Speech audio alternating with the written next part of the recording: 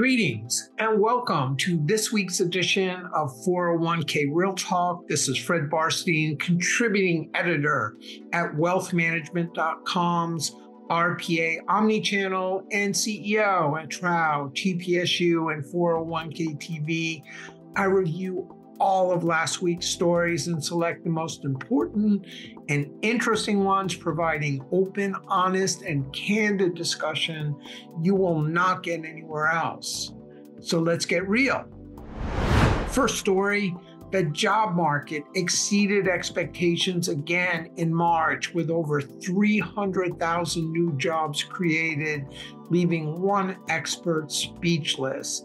The 39th straight month of growth, with unemployment remaining below 4%. Though some employers are cutting back and there are more people looking for a job, Paychex reported that clients are still struggling to find the right talent, which may be helped in part by 3.3 million net new immigrants expected this year, as well as the phased retirement trend.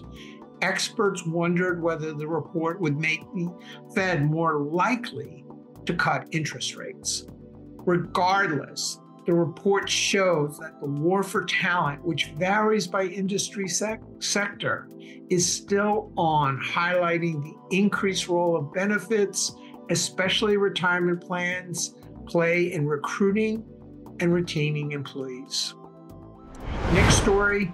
Conflicts of interest in the financial services industry were highlighted in a recent Wall Street Journal article and punctuated by an almost $100 million fine by the SEC on Commonwealth. The journal noted that though fee-based advisors are still preferred over commission brokers, there is still opportunity for abuse, causing some to advise clients to take Social Security earlier and not pay down debt to boost assets in their fees, as well as not to buy annuities when it may be appropriate. The SEC claimed Commonwealth used high share classes and investments on the Fidelity clearing platform that paid higher revenue sharing to the firm, citing improper disclosure to clients and cheaper alternatives. Though conflicts may be impossible to eliminate completely, as I wrote in my recent wealthmanagement.com column, eliminating revenue share, whether direct to the plan or indirect to the platforms, is a good start. And remember that unlike the SEC, the DOL does not rely on disclosure, it prescribes behavior.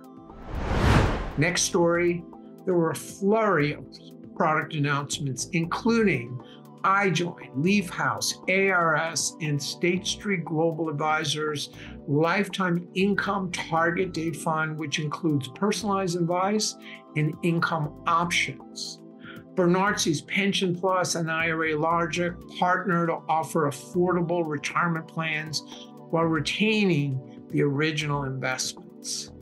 Human Interest launched 3 new services to offset $50,000 in DOL audit expenses, secure 2.0 tax credit support, and help to defray mailed notices, work, and cost. And finally, New Retirement, a financial wellness provider with 300,000 users and $100 billion in assets, raised an additional $20 million Series A funding and is now targeting record keepers. Next story, the industry has a new critic who claims that the 401k era is ending. Labor economist, Bloomberg contributor, and TikTok star Catherine Edwards joined a list of storied critics, including BlackRock's Larry Fink, advocating that the government should stop subsidizing 401k plans and should instead use the money for an omnibus federal plan, like the thrift savings plan, as well as more funding for Social Security. Citing that just 31% of Americans believe they are on track to retire, and the recent IBM move to freeze their 401k match, Edward thinks that the time has come to move on.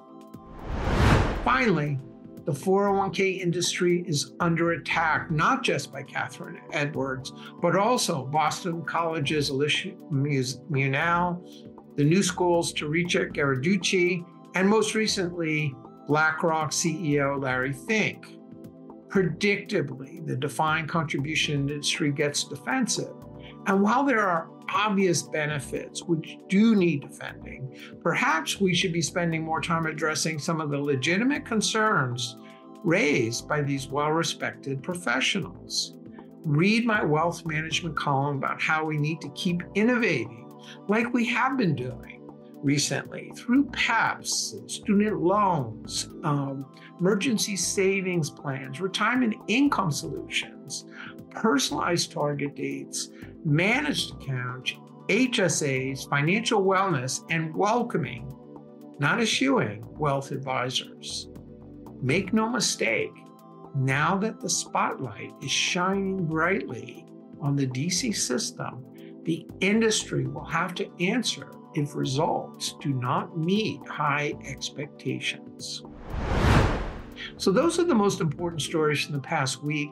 I listed a few others I thought were worth reading, covering wealthy clients still prefer advisors in big firms, HSA assets hit new highs, record quarter and week for advisor M&A, Minnesota plan sponsor sues their advisor, and can ChatGPT replace your ERISA counsel?